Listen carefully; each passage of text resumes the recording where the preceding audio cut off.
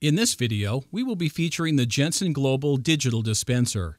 This easy-to-use unit increases production and accuracy, provides ergonomic relief, and can be used in a wide range of applications.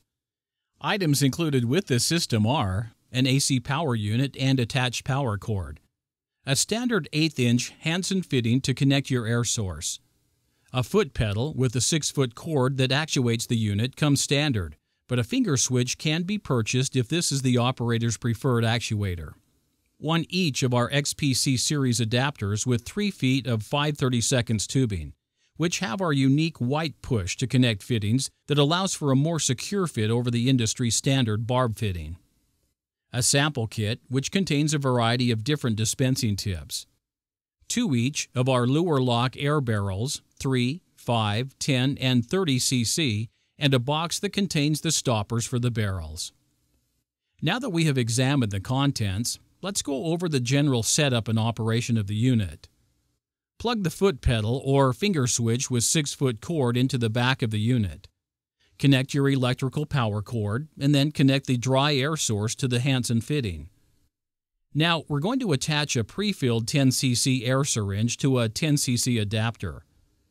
Connect the white fitting adapter to the air out port located here. Simply press in the fitting and listen for the snap which indicates it's secure. This unit also comes with a built-in vacuum feature that allows for finer control over thick materials that tend to wick or ooze after the dispense cycle is stopped. Power on the dispenser by pressing the switch on the back of the unit. Adjust your air pressure to 5 psi as a starting point. Now, the unit is ready to start dispensing. The unit has 2 dispensing modes, manual and auto. In manual mode, you simply press the foot pedal to dispense.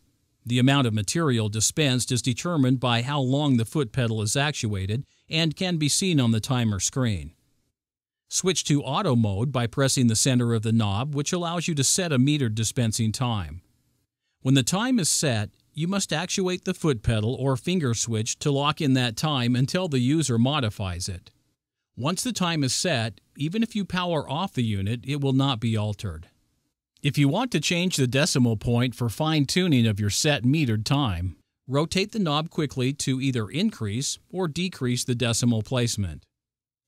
This dispenser is very easy to operate, and I was able to quickly make adjustments by turning the knob and significantly reduce the amount of metered material flow from beads to small dots.